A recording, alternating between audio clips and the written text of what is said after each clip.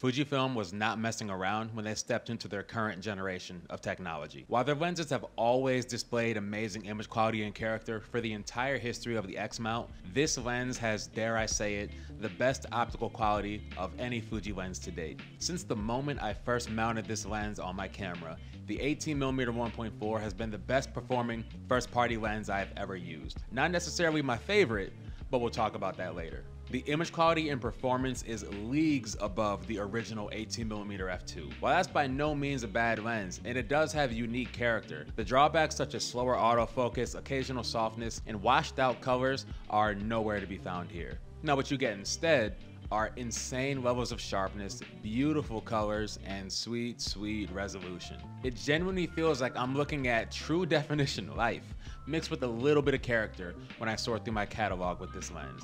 It's super sharp wide open at 1.4 to a point where it's kinda nuts, and naturally it gets even sharper as you move towards f8. Truly just lovely image quality. I made an image with this lens and it was printed at 24x36, resolving the X-T4's 26 megapixel sensor, and it looked incredible. But don't get me started on the autofocus, especially on an X-H2s. It's lightning fast, accurate, and what you'll want to use if you seek the peak Fujifilm experience. For all the flack Fuji catches for their autofocus, at this point it's just overdone.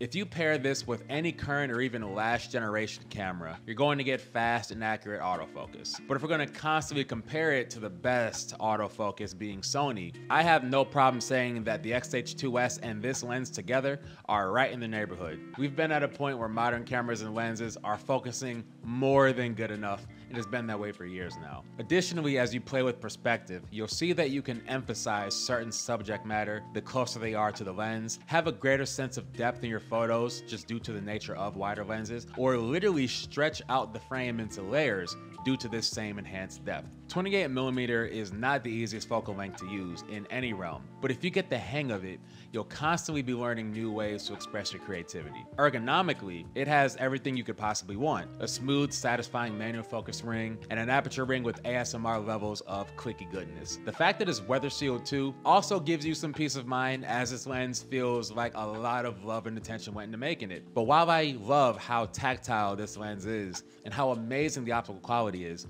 there's really only one area where I have the slightest beef with it, and I'm purely speaking as a street photographer. It's the size. And I'm sure that everything that went into this lens that made it this size was necessary so that it could perform this well. But sometimes in the late night, when the city's asleep and I'm looking out my window, I wish this was an 18 f2 Mark II with better optics. I know that a fast aperture isn't all about bokeh. There's light gathering and other aspects as well. And I also know that this lens was not specifically designed for street photography only. It's an excellent video lens as well. In fact, all of the A-roll and B-roll of this video was recorded with this lens. So when you combine those 2 points together, you're going to end up with a lens that's a little bit on the thick side. But we welcome that here. 370 grams on the Fuji X system is a point where it's like, all right, this is cool, but if it was a little smaller, that'd be all right too. This doesn't take away from anything I just said that celebrates this lens, and I don't mind carrying it with me since it's such an amazing lens.